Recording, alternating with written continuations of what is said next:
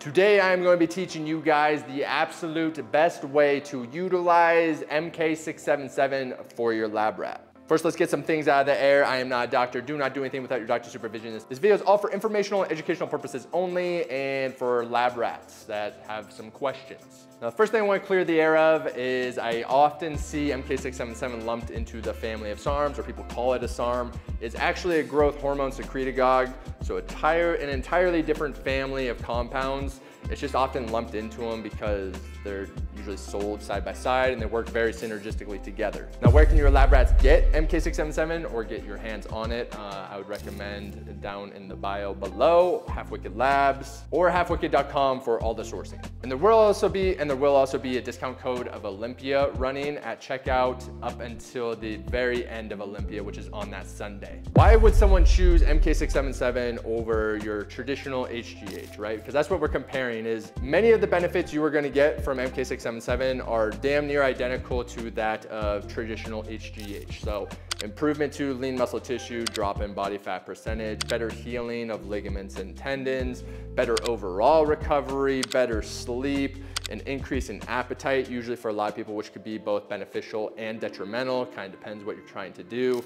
But the list goes on and on. Essentially what we're getting at is the fountain of youth. There's a reason majority of performance athletes, celebrities, people around the world are either on some form of HGH or 677 or a combination of both. What makes MK677 better than HGH? I wouldn't say it's better. They're gonna accomplish pretty much the same thing. I would say if you're going for an IFBB Pro and you wanna be one of the biggest people on the planet, you're gonna have to go further than just 677. You're gonna have to do insane amounts of HGH. But if we're talking an average dose of HGH and then an average dose of 677, 677 is going to be such a massive difference in price, and I'm talking so much cheaper to get MK677 than it would HGH. MK677 is also going to be oral majority of the time, which makes administration way easier because I do know there's a lot of people that have needle phobia. People are gonna notice a difference. I would say very similar time frames, so one's not necessarily gonna be much faster than the other. So essentially what you're gaining is just more money in your pocket or that you're able to spend on other parts of your lab rat cycle, because HGH,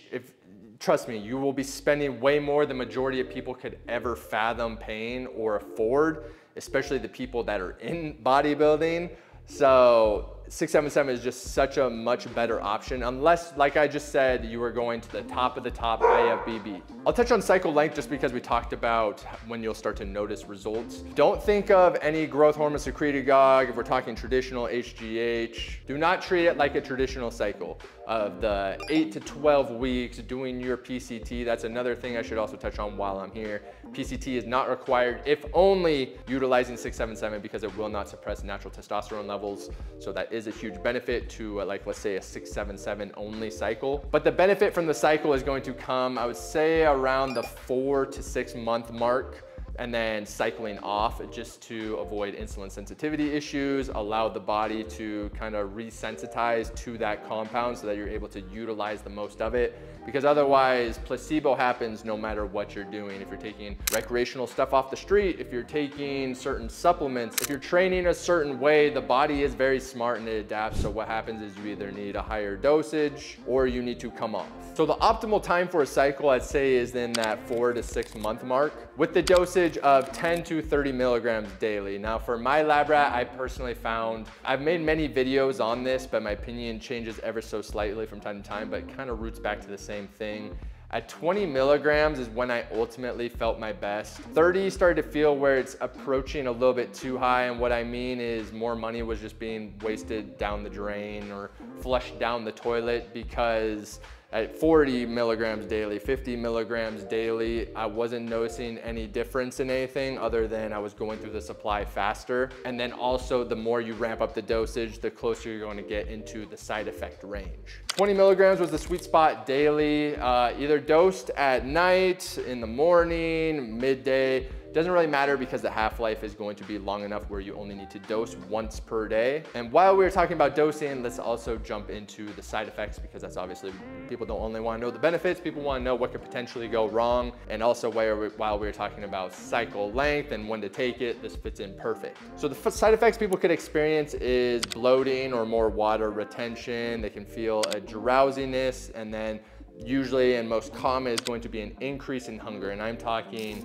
just the most insatiable hungry you have ever been. You will be ravenous, which, as I said in the beginning of the video, could either be good or bad depending on what you're trying to do. Obviously, if you want to be in a caloric deficit and diet, it's going to be really hard to implement MK677 just because you're going to already be in a hungry state where you want to eat everything, and then making yourself more hungry is going to equate in a bunch of different problems and you probably cheating on your diet. But here's the interesting part. So if you want to utilize 677 and avoid that hunger side effect, I don't like to call it a side effect because some people really want an increase in appetite. Like for instance, myself, I used to eat all the time, but now as I've gotten older, it's very hard for me to eat any amount of calories compared to what I used to. So having an increased appetite would actually benefit me immensely. If you want to avoid that though, just dose at night before bed, because what happens is as the 677 hits your system, it tells your pituitary gland to release more growth hormone. It also increases ghrelin, which is your hunger hormone.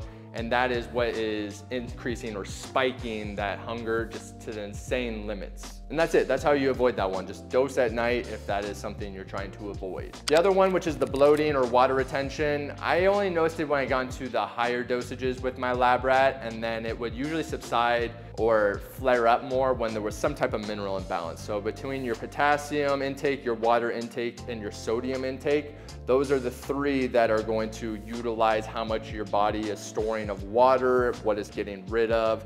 And having 677 just kind of implemented into that mix exacerbates it so much that it's throwing it all out of whack and it's causing your body to retain fluid. So if you're noticing that for your lab rat, you could either back off on the dosage, or more importantly is get those minerals in check to where they're in an adequate range. So the water, potassium, and sodium. And the third and final side effect, which is the drowsiness or feeling more sluggish, tired, is often when it's dosed at night to avoid that hunger side effect, this is the drawback, is you get such deep sleep that you wake up almost in a REM cycle, if that makes sense. I don't know how many of you out there that are watching the video have slept so deep before where you woke up and you felt kind of sluggish or drowsy, you felt tired even though you got an adequate amount of sleep, or an amount of sleep that you thought would have completely recovered you, where you'd be full of energy the next day. What's happening is you're ending up sleeping so deep that your body is still waking up tired. My lab rat never personally experienced that one. The only side effect out of those that I ever experienced was a little bit of water and bloating when my minerals were out of balance and then the dosage was way higher.